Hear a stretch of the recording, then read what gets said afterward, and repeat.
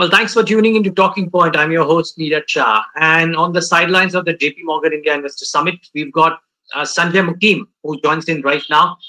His first interaction with BloombergQuint in his new role at JPMorgan. Sanjay, good having you. Thanks much for joining in. It's been a while that we've spoken to you, whether in your new role or in your earlier part.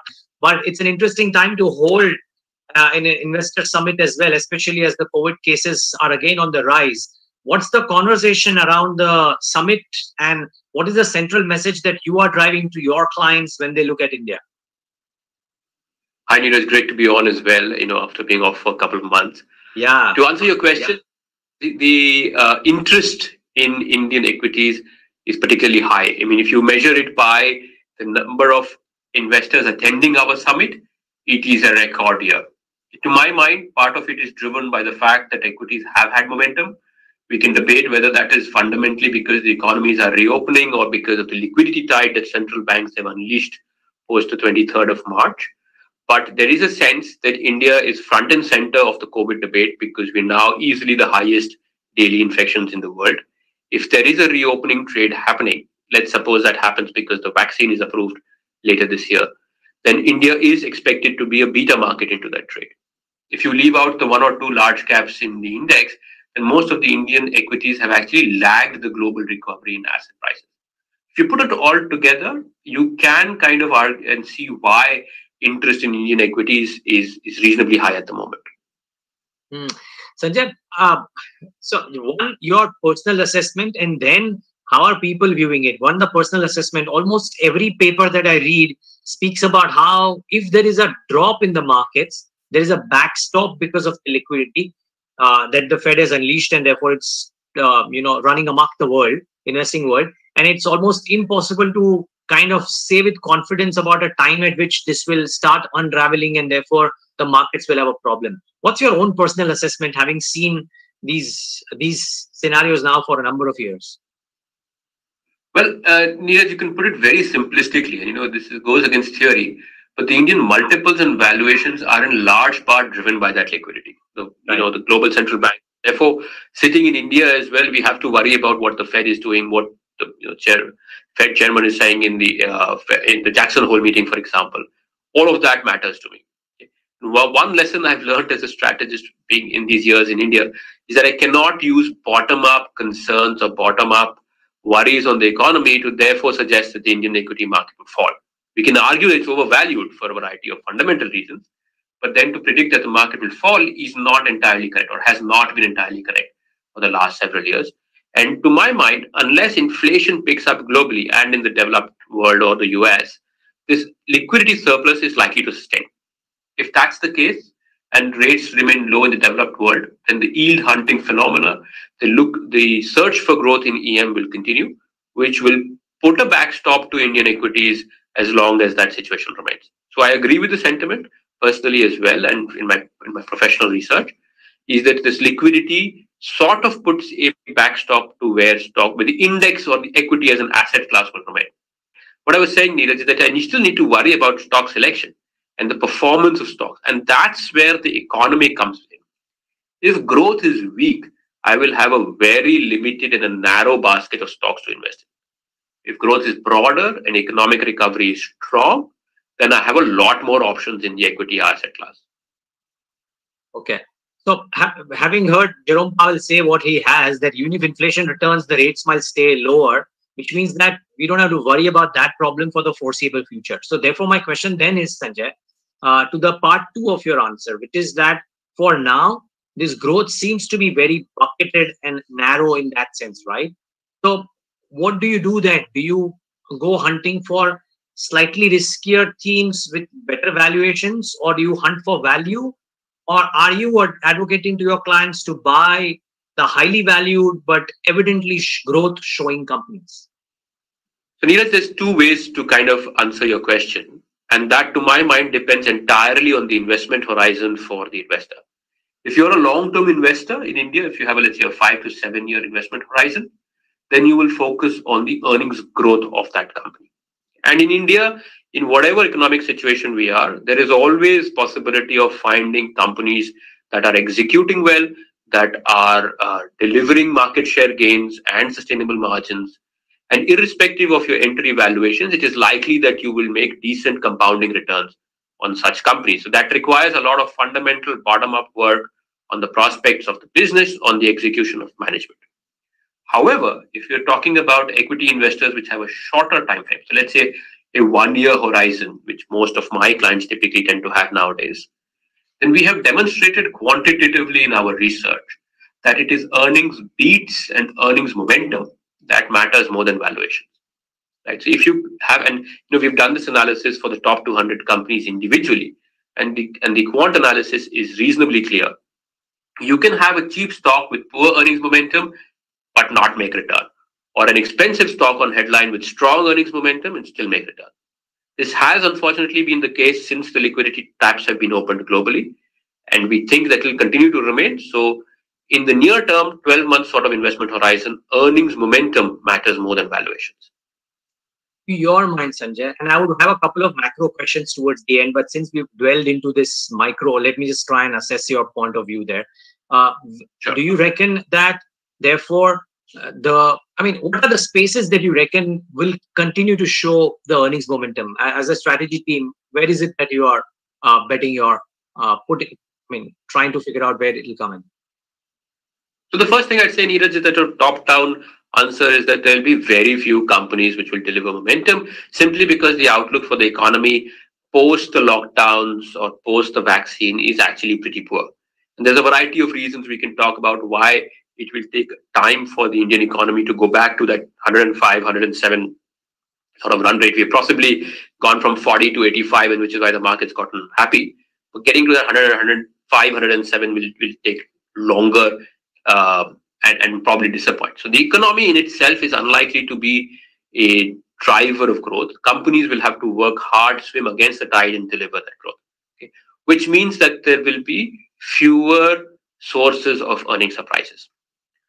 In that sort of framework, we are negative on the consumer discretionary space, because our argument is that the large amount of income loss that we've seen during the pandemic will be distributed in three parts: lower savings, lower consumption, and debt defaults. We've done some work to highlight that most of the loss in income goes into lower savings and consumption, and a limited portion of it will go into debt defaults. As a result, we are actually overweight the private banks in India and underweight the discretionary names from a 1 year sort of time frame. Interesting. So I'm guessing that all sorts of consumer discretionary, and including the COVID impacted names for which people are skeptical. Travel, tourism, allied spaces, they might not be in the top 200. I'm just trying to get your sense. You think all of those would be kind of on the sidelines for you?